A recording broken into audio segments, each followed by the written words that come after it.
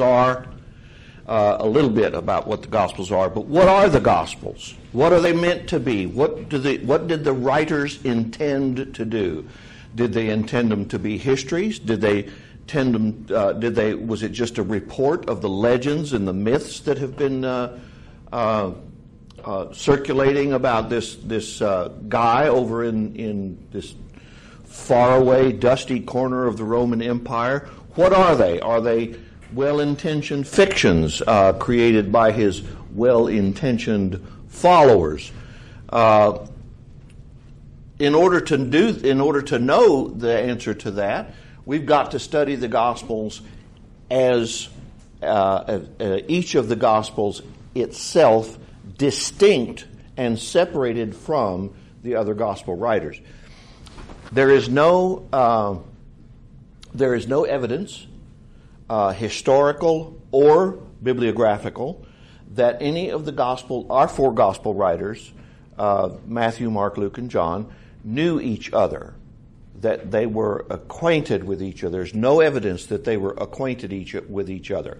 There is evidence that Matthew and Luke, as we will see in subsequent classes, that Matthew and Luke had a copy of Mark's Gospel. Of course, Mark was written first, and we'll talk about that a little bit. But they did not know each other. Now, let's talk about the dates when the Gospels were written. Jesus died around the year 30 CE. Maybe as late as 33, maybe as early as 29. But Jesus died around 30 CE. The Gospels were written between 35 and 65 years after the events that they narrate.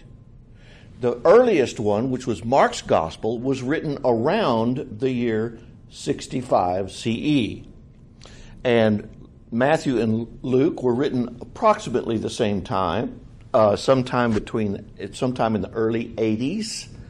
And, of course, John was written between 90 and 95. Some people, when I was in seminary, some people were positing that John was written much later, as late as 120, which, of course, would mean that John himself, even if the sobriquet John referred to the beloved disciple, he would have been an extremely old man by that time. So there you go.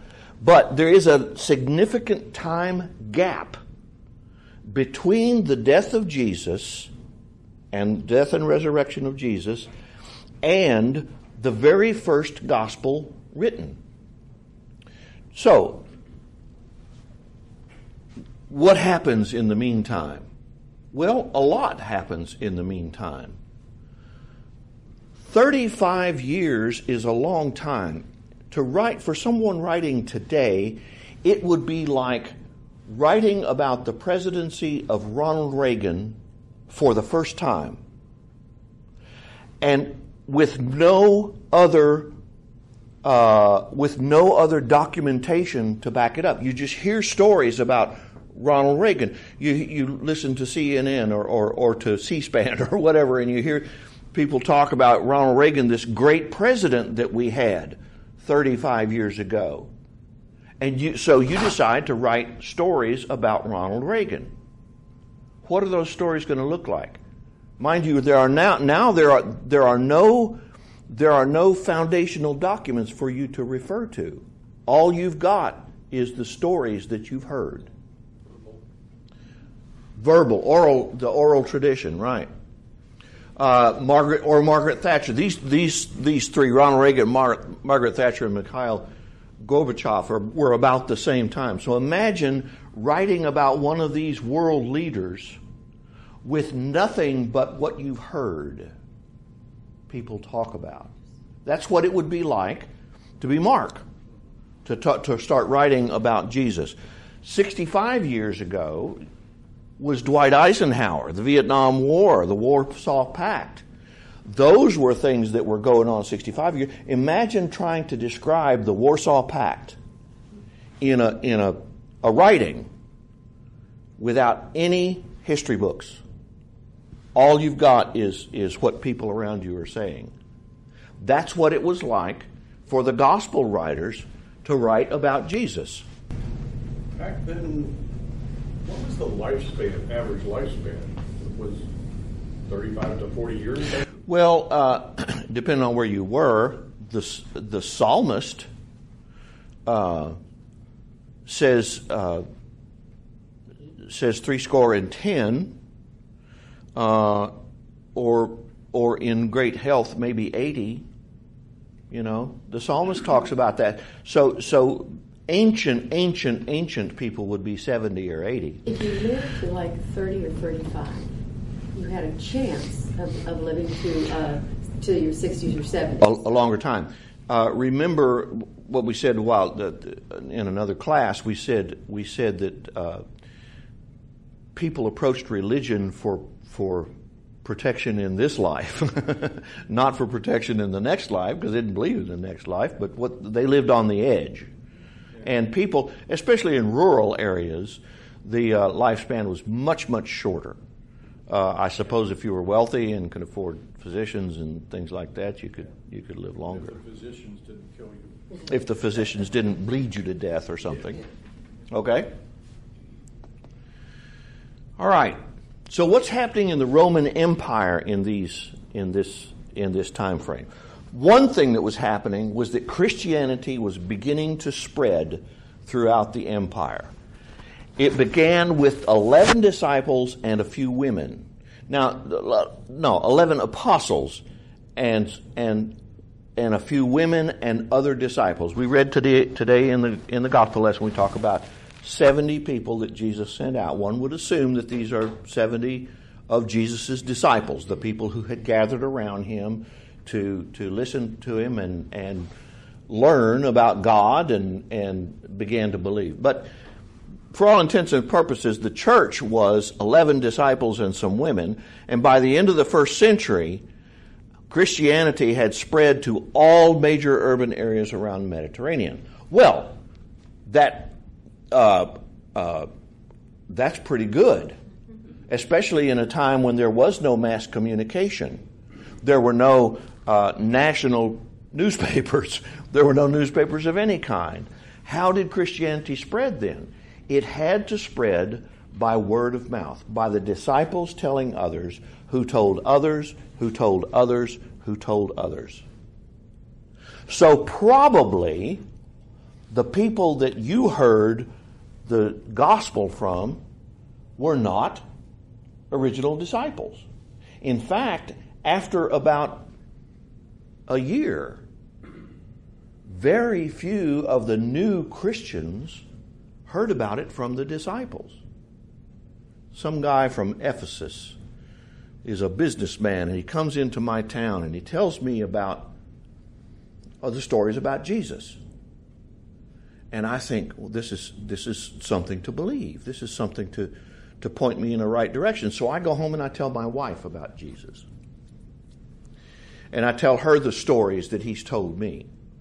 And she goes next door and she tells the neighbors about Jesus. One of the neighbors is a traveler, deals in spices, and he goes to another town. And he starts to tell, and he becomes a believer, and he starts to tell people about Jesus. And the people in the other town begin to tell their children about Jesus. Now, who did they get the stories from? Well, they got the stories from their parents. Well, where'd they get it? They got it from the guy who was a spice merchant. Well, where'd he get it? He got it from his wife. And where'd she get it? She got it from my wife. And where'd she get it? She got it from me. Where'd I get it? I got it from the guy from Ephesus. So all of these children who are becoming believers in Jesus have no connection to Jesus other than the stories that they have been told. You've all played the game Operator. You got a dozen kids at a birthday party, and the first kid tells a story to the second kid, and the second kid tells the same story to the third, and on and on and on and on and on. And then you get to the last one, and you compare the two stories, and they're nothing alike. You know, you hope they're nothing alike. Wouldn't be much of a game if they were, you know. But the point is, imagine playing the game Operator, or Telephone. Some people call it Telephone. Imagine playing the game Telephone or Operator for 50 years. And not with 12 kids who are from the same socioeconomic place in life, but with thousands of people who don't speak the same language, who didn't grow up in the same culture, who have nothing in common. Imagine that. So what do the stories look like with these people that in all of the major areas in the Roman Empire, all the major cities in the Roman Empire? Where did they get the stories, and what are the stories like? And why do you tell the stories? You tell the stories, obviously, to get people to believe in Jesus. That's why I tell stories about Jesus, to get people to understand what Jesus stood for, how he calls us to do things, what he did in life. And what do you do with those? Well, if you really want them to believe, you start talking about how he could walk on water. Remember that when you were in the army? Remember, you had this sergeant that came in, and oh my God, he walks on water. Remember that? Yeah. Very well. Yeah. And boy, she's such a great cook. She could multiply loaves and fishes. You know? You tell stories like that, and the embellishments are just there. I mean, you don't even have to work at it. They just come, don't they? Faith is propagated by people who heard the stories and passed them on. The reason they told the stories was for the express purpose of getting people to believe in Jesus. Brother Jim? Yes, please. All this time and all these people who were hearing all these stories, and I'm sure some of them were learned who could write, I find it strange or whatever that nobody wrote something down. I would think that, you told me the story, I'm going to write it. A couple sentences, a paragraph, right. Whatever. Well, we have no extant previous writings, previous Gospels, previous to Mark, that made it into the canon. That is not to say they didn't exist. Yeah. There are some scripture that, of course, all the Old Testament already existed, but there was some writings. Paul's first writings were before the Gospels, the very first ones, but only by about 2 or 3 years. But other than that, we don't have any extant. There's nothing in the canon of Scripture other than that is previous to Mark's Gospel. So there might have been something. It was not but we don't have. It was not a written society, a written culture. Yes. It was an oral culture. So all these stories are. It probably didn't occur to very many people to write them down because the culture was a culture of oral tradition. We talked about the Pharisees and the oral tradition of Judaism. Well, Christianity was an outgrowth of Judaism, and so Christianity, as an outgrowth of Judaism, would necessarily be an oral tradition. Certainly in its infancy, would be an oral tradition. And perhaps a lot of them had no way of even being able to spell what they needed to write down. Right. You had to be really, really highly educated in order to write at all. And that's another thing. All of the gospel accounts indicate that Jesus' disciples were country people, fishermen, a tax collector here and there, were country people, a kid of 13 or 14 years old. These were country people who did not probably read and write. In fact, in Acts, there's a passage in Acts that says that Peter and John were illiterate. That's the real meaning of the Greek word that's in there. It usually doesn't show up like that. So, what happens to the stories as they get passed on? They get changed. They get changed somehow. So, and we talked about the game of telephone. I called it operator. The purpose is to convert people to Christianity. That's the purpose of telling the story. So when you tell the story, you're going to put the very best face on it, aren't you? I mean, I don't stand up there on Sunday morning and talk about, about Jesus going to the bathroom, and he probably had bad days, and I don't say that, but even though that's true, I mean that's certainly true. Jesus came down from the mountain of Transfiguration, and he was carpet at his. This is in the Bible. The bathroom part's not in the Bible, but he was carpet at his disciples. He was frustrated. He'd been away to camp, and he'd seen Moses and Elijah, and he comes down the mountain, and the disciples are puzzling over this poor epileptic boy, and he says, "How long do I have to put up with you people?" Now that doesn't sound much like gentle Jesus, meek and mild, does it? In fact, it's not, because I doubt that there was a gentle Jesus, meek and mild, to tell you the truth. I do not doubt that he was a grace-filled, loving, and forgiving person. But he wasn't probably much more grace-filled and loving and giving than you are. He had a special connection with God, which made him separate from us. And he had a way of living the life of God in our flesh. I'm still trying to understand what all that means, and so are you, I'm sure. We're trying to understand what all that means, but we take it as a foundational part of our faith. And we have to tell the stories of Jesus in order to get people to convert to Christianity. Bishop's not here, is he?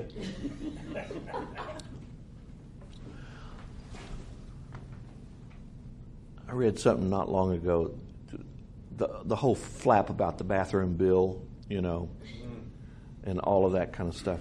Somebody finally wrote my thoughts exactly. I don't care where they go to the bathroom. I just want them to wash their hands afterwards. See, if you proclaim Jesus as Lord in your life, good. I would rather, if you can't do that, I would rather you do something like tell people to be nice to each other. Stop fighting. Stop killing each other. Stop withholding food from hungry children. Why would we do that? Start feeding the hungry. Don't rip children away from their parents and put them in cages. Wait a minute. Hold it. I'm not talking about what it means to be American. I'm talking about what it means to be human. Why don't we start treating each other like human beings? Once we get that down, let's talk about Jesus. Okay, that's fine. I'm for that.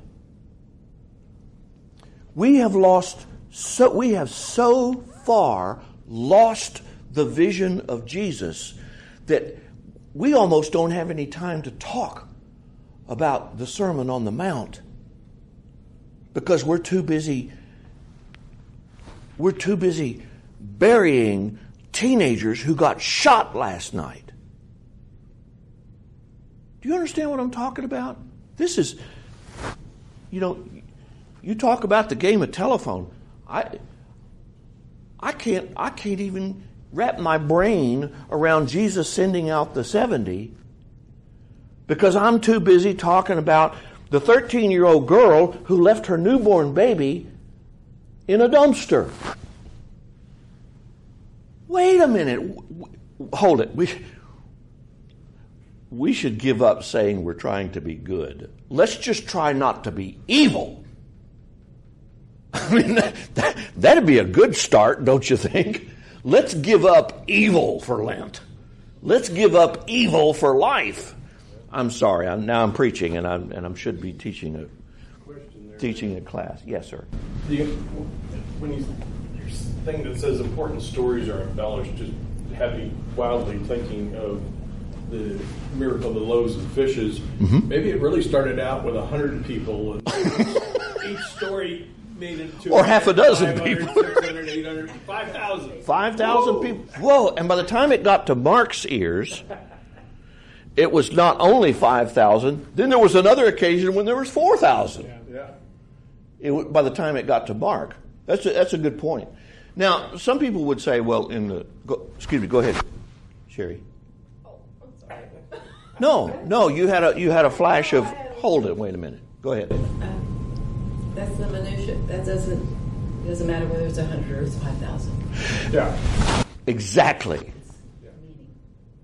Right. It's the meaning is what's important, not that it was 100 or 5,000. You're right, of course, and of course the stories got to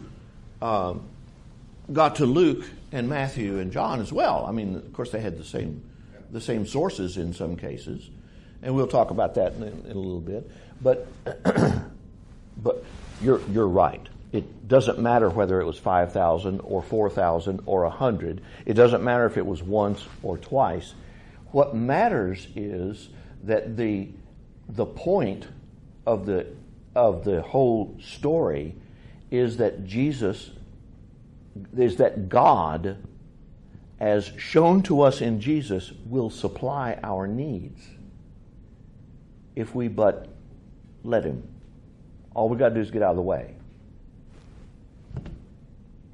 Some will say that it was an oral culture, and oral cultures are more, they had to have things just right, and they had better memories. People had better memories back then, and that's largely true. But without writings to check out factual nature of things, it was not possible. And so written cultures actually are more interested in getting things historically accurate than oral cultures are. Because in written cultures, they have ways of checking whether things are factual or not. Oh, did I leave it too long?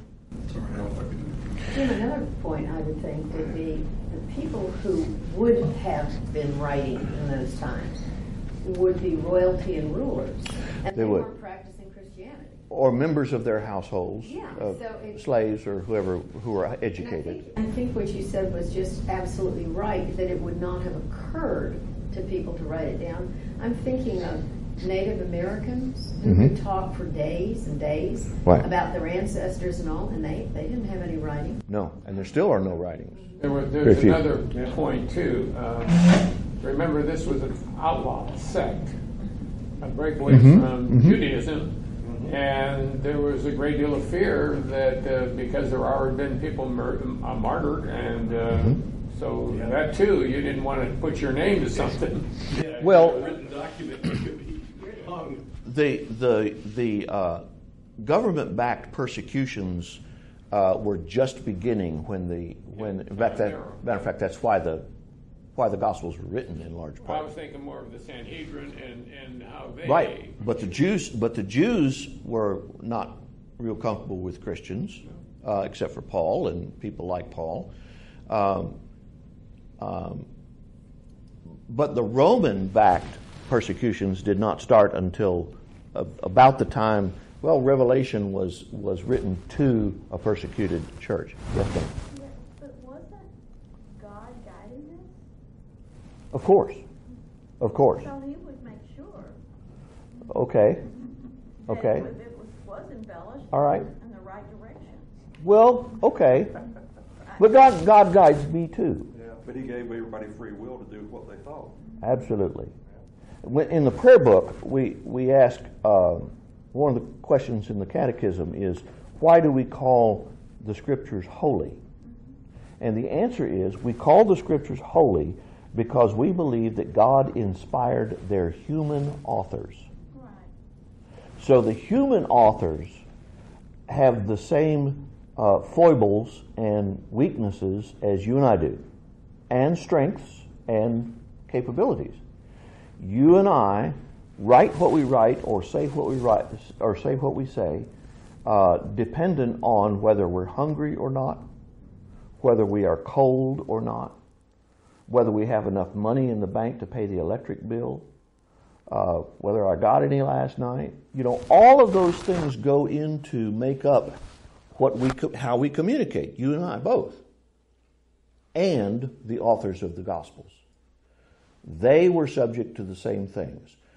No doubt they believed what they heard as being worthy of being written down. Absolutely without doubt, because they did. Absolutely without doubt, they believed something about God, and particularly something about Jesus, because you can read that in what we have of their writings. But where they got the stories from, and on what they based their writings, is open to question. That's what I'm saying. We probably did not. Mark did not write Mark. We'll get to that next week. But Matthew did not write Matthew, and Luke, while someone associated with Luke probably wrote Luke, and John was probably not written by John, because he would have been about 120 years old by the time it was written. And so the attributions of the Gospels to specific people don't have anything really to say about who wrote them. Now, we call them Mark, and I talk about Mark or Luke. Luke says that Jesus sent out 70 people. Well, Luke actually said that Jesus sent out 72 people in the Greek. You can interpret that 72 because it says 70 and 2 and 2. So that may mean, what many people think is that means sent out 70 people 2 by 2. But it is ambiguous. It's ambiguous. Even in the Greek, it's ambiguous. Greek, which usually is a pretty precise language, is ambiguous. Okay. All right. Let's mush on. So basically you're saying that the writings of Mark is what people took from his sayings and wrote it down themselves. That whoever wrote Mark's gospel took the sayings and the stories that they heard, whoever that was, took the sayings and the stories that they heard, put them in an order that made sense to them, and then credited them. But probably got them from some other source. Mm-hmm. I mean, they had to get them from some other source, because the writer wasn't an eyewitness. Yeah. These were not eyewitnesses that wrote these Gospels. Here's some things we can say about the Gospels. All 4 Gospels were written anonymously. That is to say that none of the Gospels said, I, Mark, I, Luke, did so and so and so and so. So none of them claims to be written by any particular person. They were all written by somebody, obviously, but they were all 4 written anonymously. The attributions to 2 of Jesus' disciples and 2 friends of followers of Jesus. Of course, Matthew and John were Jesus' disciples. Matthew was a tax collector, and John was a youngster. He was the son of James. The brother of James, the son of Zebedee. So John Zebedee and Matthew Levi were the 2 disciples for which these things were named. And then the 2 companions, one was Mark, John Mark, who was known to be the secretary of the Apostle Peter. And then Luke, who is reputed to have been a companion of the Apostle Paul. But those attributions did not come until about a century after Mark wrote. Go ahead. Going back when the original Gospels were all written in Greek? Yes. Okay. All of them were written in Greek. And that would make sense because the educated people in the Roman Empire all wrote and spoke in Greek. That would make sense. Remember, when the Romans took over, everything was going fine, so they didn't mess with it. They did not mess with the Greek culture. That's why in the Bible it says both Jews and Greeks. Because there were Jews and then there was everybody else, who they called Greeks. They called them Greeks because they spoke Greek, but they weren't Greek. The people from Greek are Greeks. See, these are distinctions that you and I make because we live in the 21st century. But we can't say that Chris Mays is Greek. He's not Greek. He's American. We know that. He lives here. He was born here. Blah blah blah blah blah blah blah. But it may be his Greek ancestry. But he does have Greek ancestry. But then we have to say he has Greek ancestry. You know, it's not like he's Greek. He's not Greek. He's sitting right here. It's a Sunday morning at 10 minutes to 10. He's sitting in America. Back then, the Jews, the Jews said Jews and everybody else. There were two kinds of people. There's Jews and then there's everybody else. Right. Okay. Why reasons for doubting these attributions? Well, first of all, they were written in languages that none of the disciples knew. They were written in Greek. None of the disciples spoke Greek. The only apostle that spoke Greek was Paul. The only one. And he wrote in Greek. And he was a real person. They were not written by lower class uneducated people who were that was the only kind of disciples that Jesus had. When we look in there and listen to him calling the disciples and all that kind of stuff, he wasn't calling people from the academies and the government. He was calling people out of the marketplace or the workplace. They were not written in the first person. Surely, if Sherry was an eyewitness, she would have said, "Then we went to Capernaum and did so and so, and then we went to the house of Peter." Surely there would be at least one reference in there, and there are none. No references. It's more like a biography as opposed to autobiography. Well, more like a biography than an autobiography. Yeah. Okay, then who wrote them? Well, they were educated people. The styling and the prose and all that kind of stuff means that they are educated people. Some more highly educated than others. You can tell that Paul was far more highly educated than Mark when you read the Greek. You can just tell because the prose is smoother, and Mark has a few disjuncts here and there.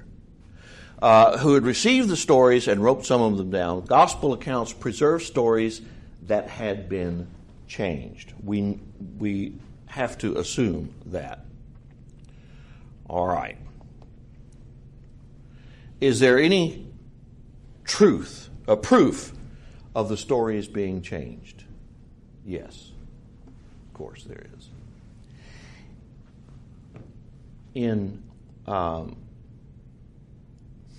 There are two Gospels.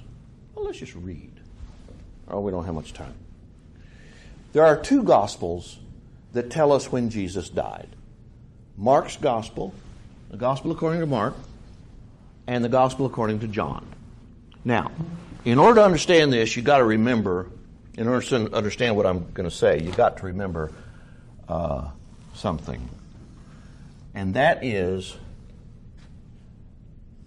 the way of determining time according to the Jews.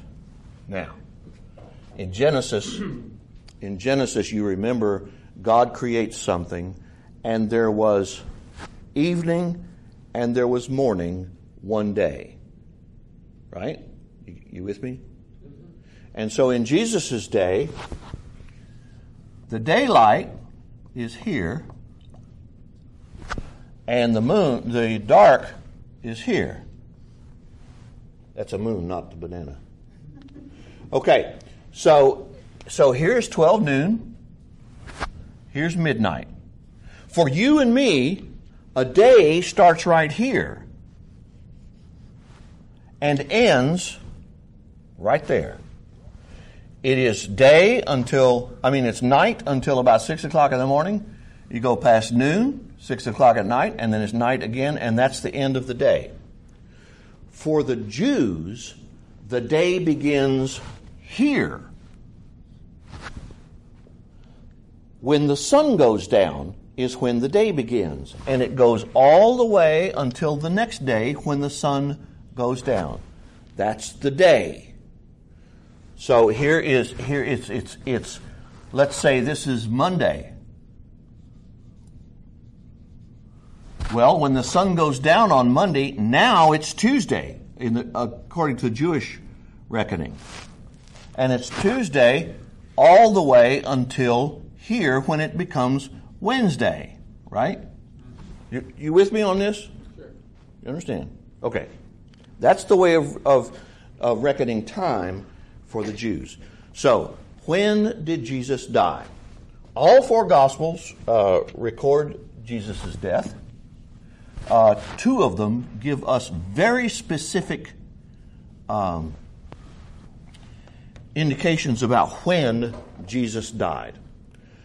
According to Mark, Jesus' disciples come and ask him, "Where would you like for us to prepare the Passover meal?" And he gives them their instructions, and they go off and do that. And then that night, they actually eat the Passover meal. PM, Passover meal. So this is the day. So the day of Passover begins right here and goes all night long, and then all the next day until the sun goes down. That's the day of Passover. And when Jesus goes out from this Passover meal in Mark's Gospel, Jesus goes out to the Garden of Gethsemane, GG, Garden of Gethsemane. He is approached by the soldiers of the temple police, and he is arrested. He spends the night in jail.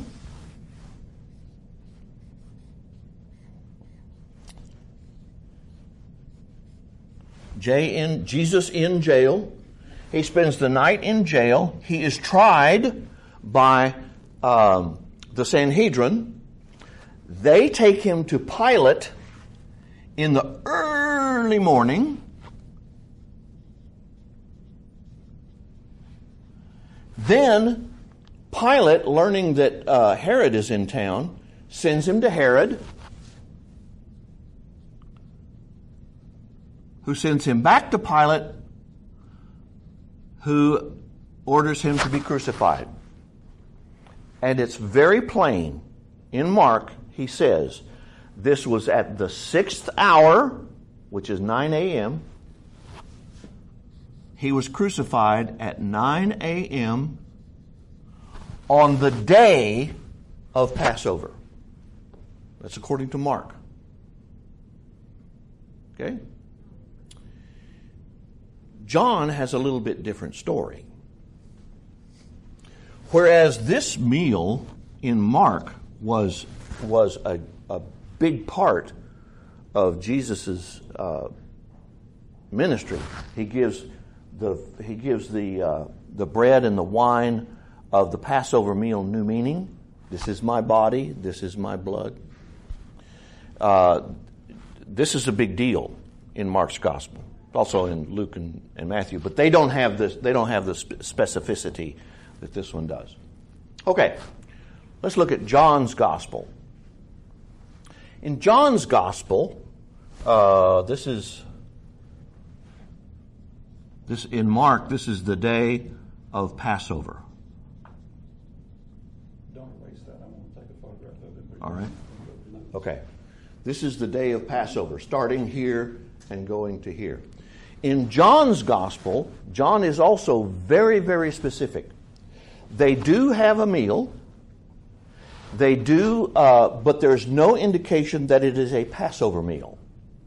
Jesus does not take the bread and the wine and give them new meaning. He never talks about Passover. In fact, in one of the Gospels, Jesus says, how I have longed to eat this Passover meal with you. Not in John's Gospel. In John's Gospel, Jesus dies. John says they crucified Jesus. He has a meal. He spends the night in jail. He goes before Pilate, goes before Herod, and goes back before Pilate. And he is crucified. And John tells us exactly when this happened. He says, it was at 12 o'clock noon on the day of preparation.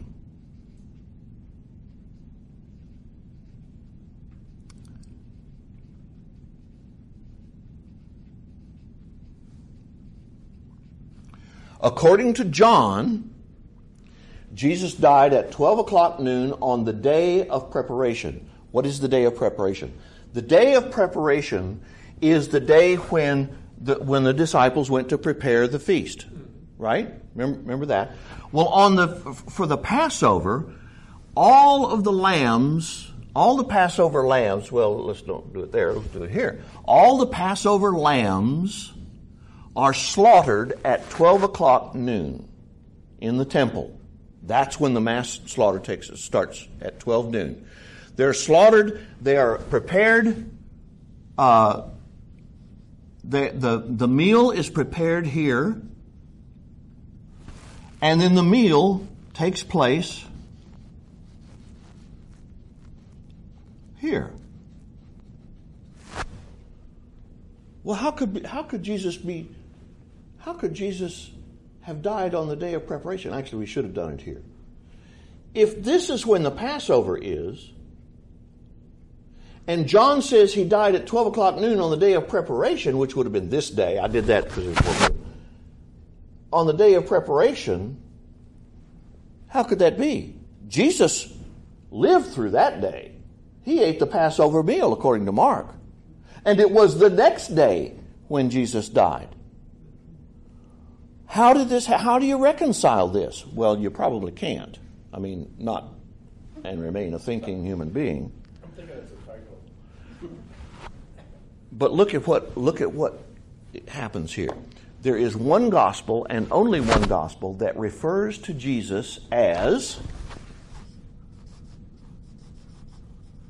the Lamb of God.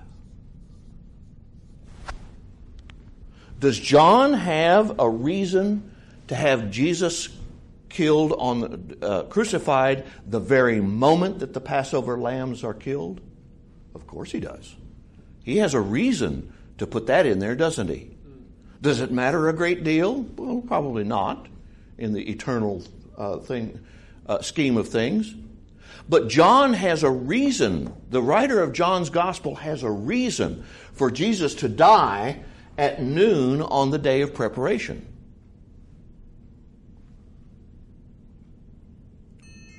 Day of preparation, day of Passover.